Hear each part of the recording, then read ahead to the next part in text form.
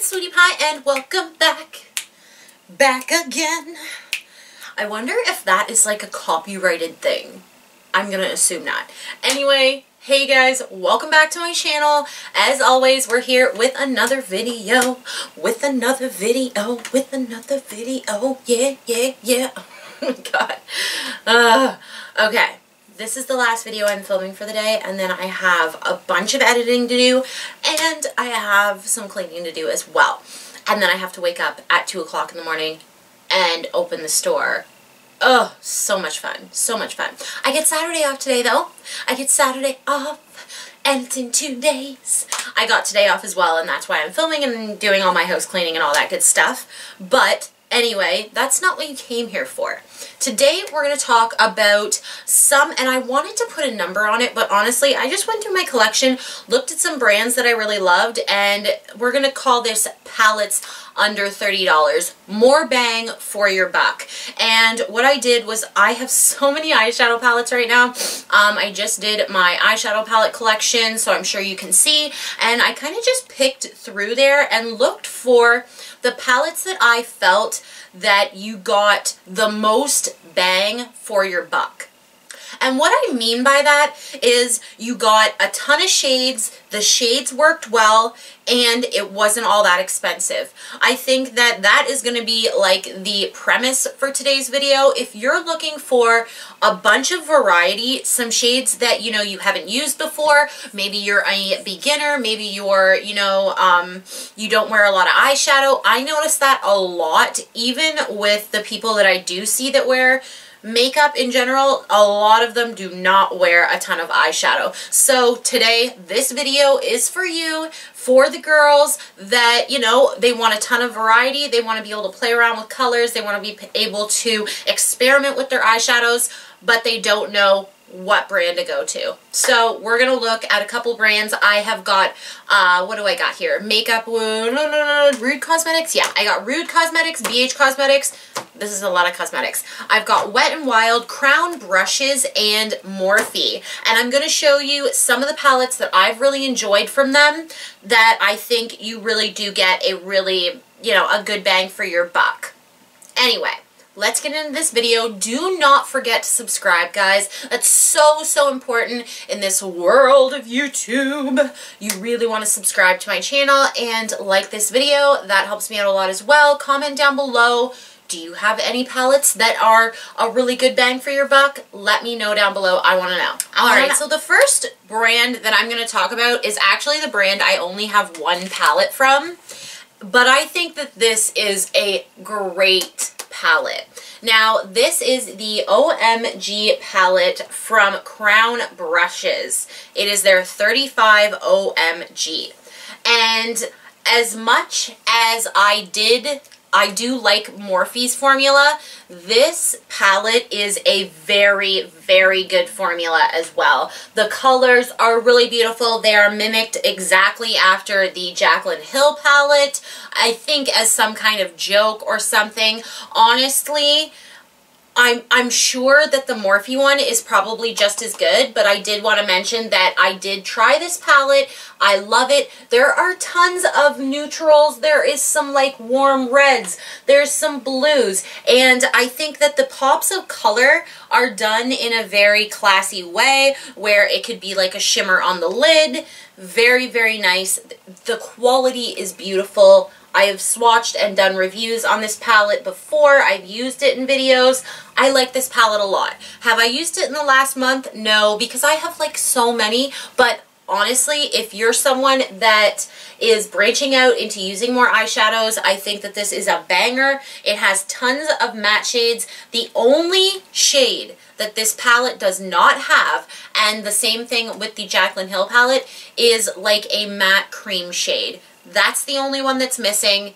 You could totally use your powder that you use for your face on your eyes and it would work the same way. So I don't think that that's like a deal breaker. So yeah, that is the first palette. The second one I want to mention is, of course, Morphe. This is for the person that has some eyeshadows and wants to branch out in a certain color direction, color story. You know, let's say you really want to try some purple eyeshadows.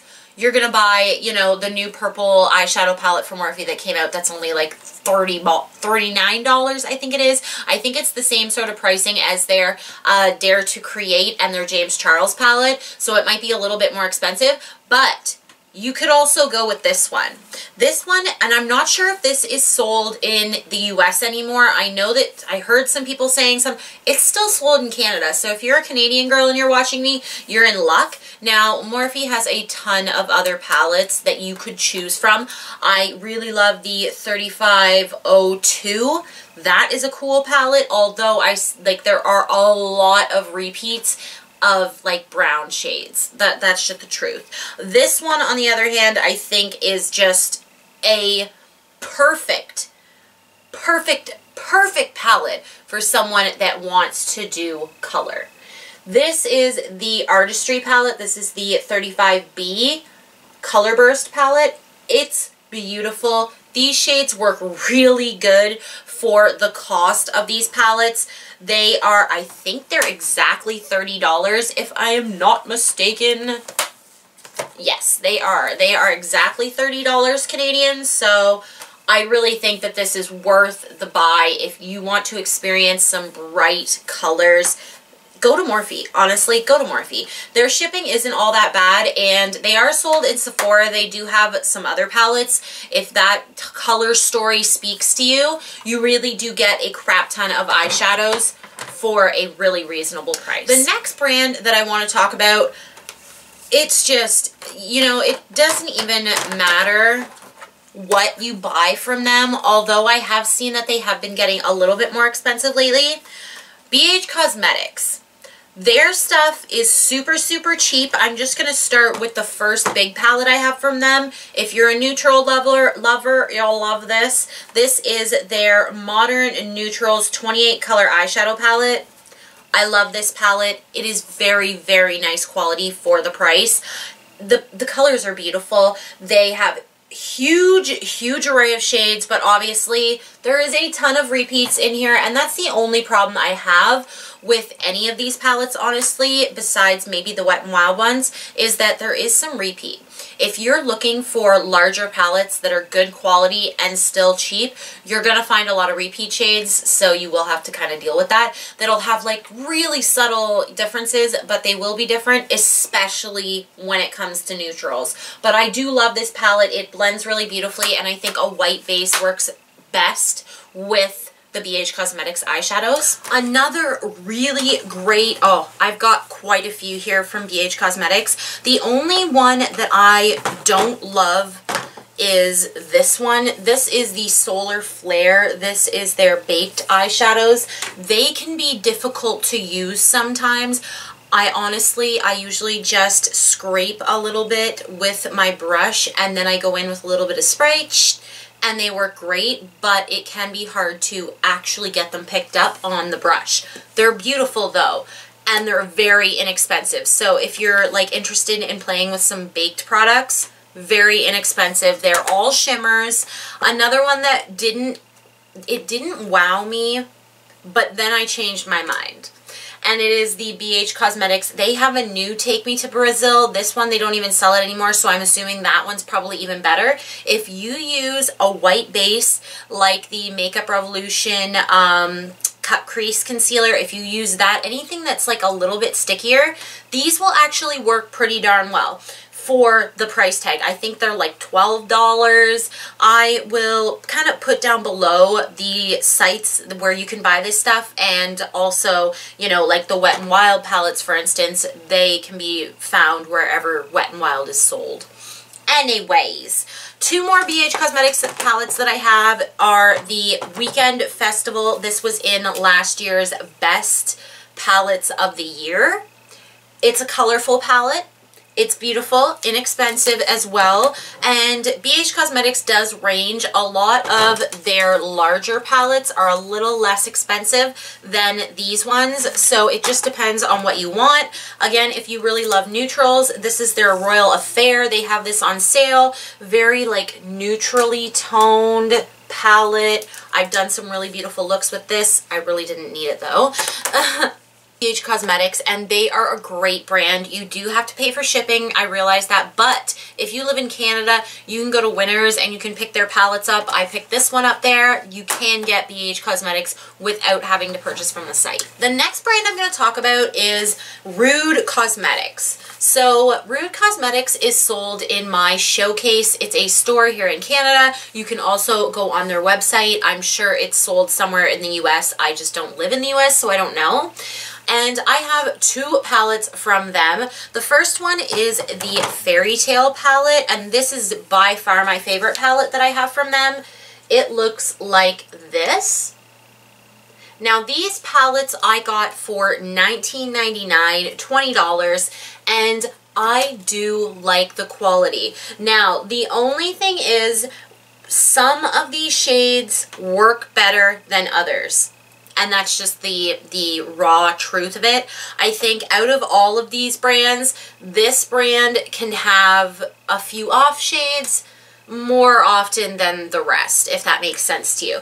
I really suggest that maybe you go into a store if you can and swatch these, or if you're, you're like, you know what, I'm just gonna try this one. The Fairy Tale palette was really good. I love the concept. They have some greens. There's a mustard yellow in here that, where is that one? Right here. Oh, it's to die for. But a ton of shades for a very small amount. Also, they have the Rude Awakening. This is their Pulp Fiction palette.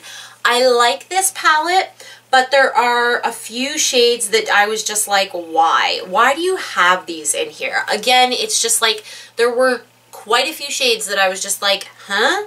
And I also found that there were not as many beautiful shimmers as there were in the Fairy Tale palette. They have some really bomb shimmer formula in that palette, whereas this one, the only two that I really loved were like these two right here.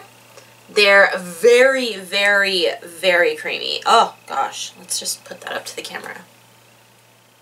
Bam. They're very nice. So it just depends on what kind of eyeshadow palettes you're looking for. I think the mattes work really beautiful in both of these palettes. I like the shimmers better in the Fairy Tale palette. Alright, so last but not least, we have the final brand. I'm going to say brand because there's several palettes that I want to talk about that we're going to talk about in this video, and that is Wet n Wild.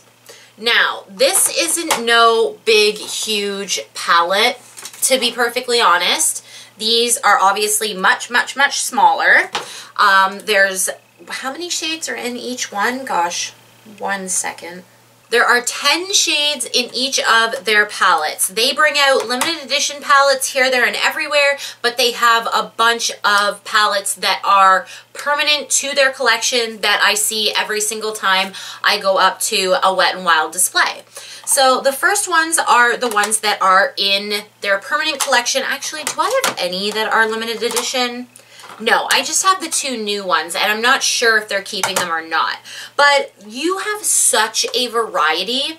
These, I think, if I'm not mistaken, are like $8.50 a piece. So if we're going for like palettes under 30, you could buy 3 of these and have 30 different shades. They include mattes and shimmers. They redid a bunch of these palettes from their most famous palettes, like their Comfort Zone, Not a Basic Peach. They have Rose in the Air, which is a new one that they kind of did after the Modern Renaissance. A very nice palette. And then you also have this Nude Awakening, which is like mauve-y and cool toned. But the ones that I wanted to talk about right here are their new ones. These ones have some really unique shades in them that I think that maybe the person that doesn't have a whole ton of eyeshadows may not have. But then it also has a bunch of mattes. I really love this VI purple right here. So freaking pretty. The shades are beautiful. You have 1, 2, 3, 4, 5 mattes in this palette, and then like These shimmers are really pretty. They really are quite beautiful. So I'm really happy with Wet n Wild. And this one here is a little more dark, a little bit more gold. This is Cosmic Collision.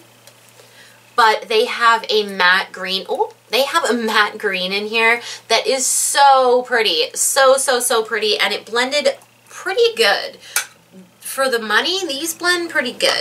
I would say that for the Wet n Wild ones, you don't really have to worry as much about setting with a sticky base. They work quite well, but I would definitely work more on like a powdered base where you can blend them out really nicely. I use somewhat smaller brushes just so I can get a really precise blend, because sometimes I feel like they can get out of hand a little bit, a little too blown out, you know what I mean, where they all like muddle together and all that good stuff. But Wet n Wild is so cheap, and like I have 1, 2, 3, 4, 5, I have 6 of their mini palettes. That is a crap ton of eyeshadows for the money. So yeah, anyway. That's all I've got to say today. That is all I've got to say. I hope you guys enjoyed this video. I wanted to share some little tidbits about some palettes and try not to break them, and try to, you know, open your eyes on eyeshadow. It is an awesome world, and honestly, I wish more people that knew me wore more eyeshadow, because I really need some inspiration. Ugh. But yeah, I love you guys so, so much. I love having you guys here because you guys are the only ones that listen to my makeup rant and actually enjoy it. Maybe. Alright. Like this video, subscribe to my channel, of course, subscribe. And yeah, one of these videos will be popping up here. Maybe it's one that you'll like, maybe it's not, but you should click here or here or here or here. Alright, mwah, bye!